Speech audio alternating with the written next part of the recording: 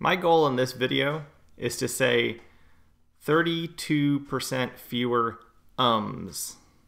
And on that note, I'm going to drink Reuben's Brewing's Little Fox Red Ale.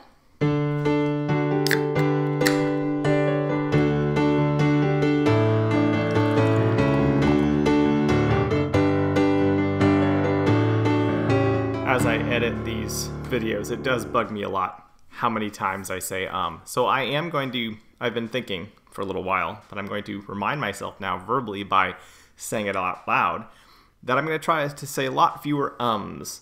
My little mental bookmarks or thinking pauses, I don't know what I shall fill them with. But we'll see. And this is just how I'm starting out. This video may have more ums than any other before, in which case I'll edit half of them out.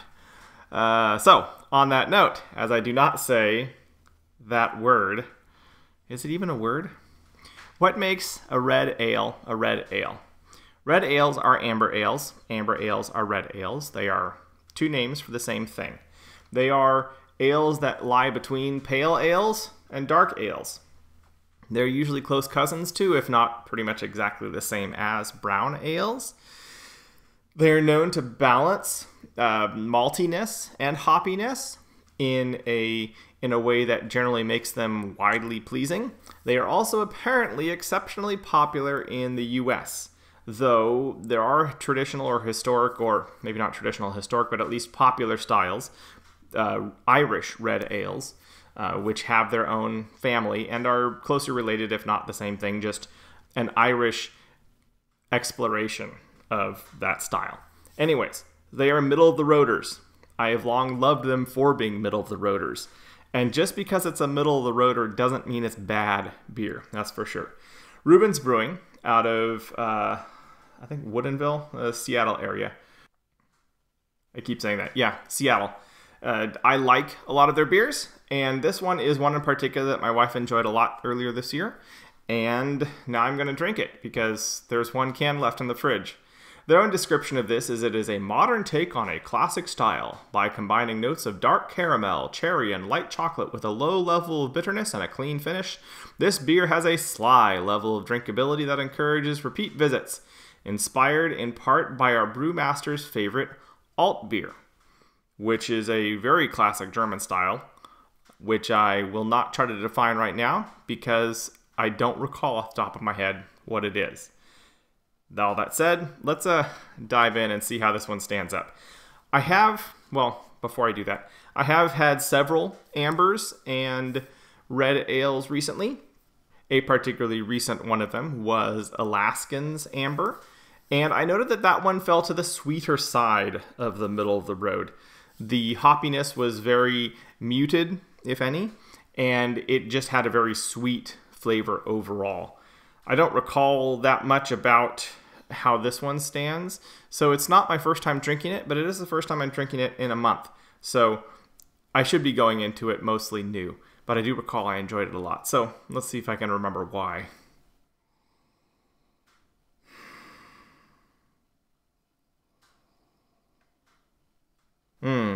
Yeah, maltiness, and it's kind of a sweet bread, not a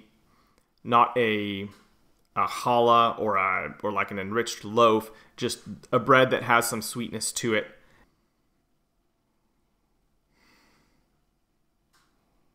There's some peach or apricot, peach, almost dried peach actually. So it has that slightly intenser flavor or scent aroma. It's not a flavor, it's just an aroma. It's in my nose, not my mouth. So sweet breads, dried peaches.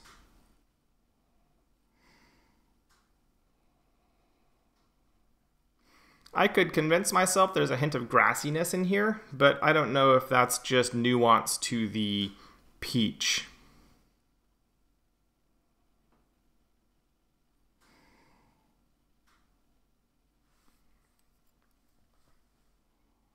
It smells good. It smells inviting. It doesn't, while I picked up sweetbread pretty quickly, that doesn't smell like a dominant part of the flavor. I think the most dominant part of this is the peach, the dried peach kind of note. And so I'm expecting the sweetness to be lower on this, or not. The nose isn't indicating that it is a particularly sweet beer. It tells me there's other things going on.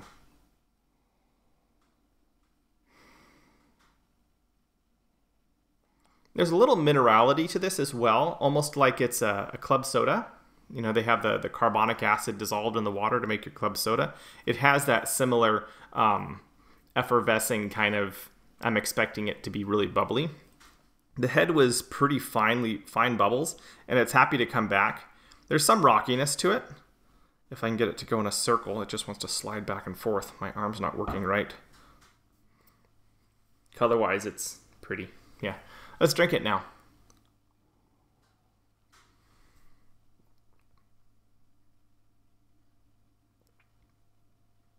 Ooh.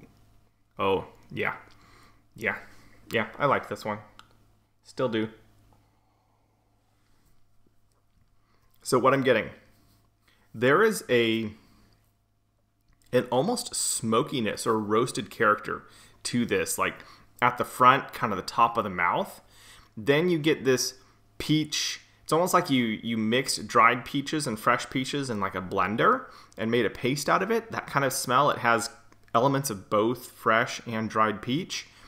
You have this underlying kind of foundation of breadiness, and then you got this really pleasant, simple, but then cleansing, and I'm saying that word again, hop. That's the word I'm trying to think of. Hop bite, but it's really delicately applied. Like it's just the painter who's adding the highlights to bring out some additional depth as they're finishing up their painting, their piece of art. Just these little highlights, very delicate, very sensitively applied, and it just kind of slides in there, comes up, and then it's that really pleasant finish. I know my wife liked this, so I know that it has a very low apparent bitterness. So even with that hop grassiness coming through at the finish, it's not at all a dominant aspect, though I would say it is more than Alaskan's was.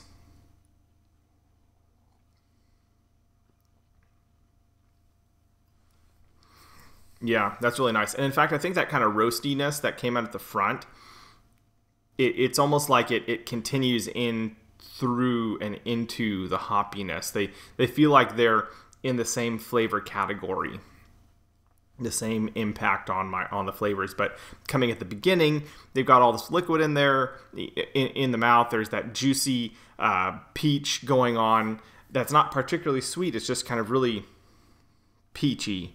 And then hi kitty, and then the breadiness that's kind of undergirding it all, but that roastiness kind of continues on and then becomes or fades into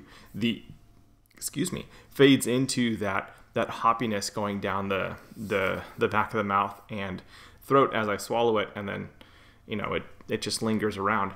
The first swallow didn't feel like it had a whole lot of a finish to it, but then the second and third, that's when I started noticing that hoppiness. So I wonder if as it warmed, that kind of became more prevalent.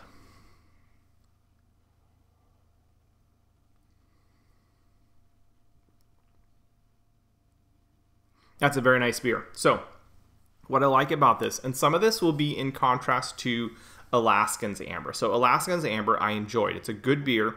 It's just to the sweeter side of things. And so if I had to pick between this and an Alaskan Amber on any given day, I would pick this. It is decidedly a drier beer. It is decidedly less sweet. It also has a whole lot more going on. It's not that it feels busy. It's not that it's necessarily complex. There's just more aspects to it. And so there's more to enjoy as I go through the sensations of drinking it. And at the same time, it's not shouty or, hey, look at me over here, I'm a sly little fox. It's more just more. It feels a little bit bigger, and it feels more interesting to drink. And the things that are interesting about it are pleasantly interesting, which always helps a lot, right?